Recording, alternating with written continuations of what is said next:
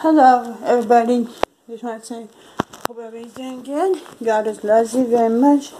Continue praying for my health. Yes, I went to the doctor Thursday, but I still need prayer for my health. They just tell me my muscles was tight. David did some x-rays, and I have no idea how they look. I probably do have tight muscles. Maybe that's why my back is hurting all the time, because it's not normal. I hope I am doing okay, I'll be just fine, Tomorrow is Sunday. My church always has a good service, so I'm excited for tomorrow, be in church. God loves you, God cares about you, because He is holy. And He said He is holy because we need to be holy because He is holy. God loves us, He cares for us, but we don't need to fall into the same sin. Jesus saved you from sin. He can be the only one who can save you. No man ever can save you, but Jesus Christ alone can save you. If you just look to Him as the author and the finisher, He can get through anything. He can help you get through your Christian walk. He can keep you on the narrow road. As I said, follow Jesus. Jesus said, if you love me, you keep my commandments. And I overcome evil with good.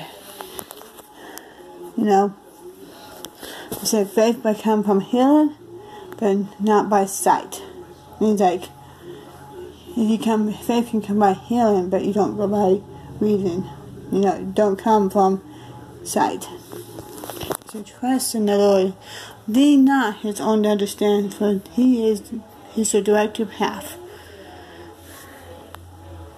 A lot of some scripture words I can't remember. There are ones I can remember. I remember I could do all things through Christ who strengthened me.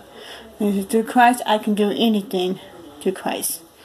He's our Lord, He's our Savior, He's the provider, He's everything. He should be the number one in your life. You put God first, everything will follow. You have to put God before your marriage. God have to be number one in your life.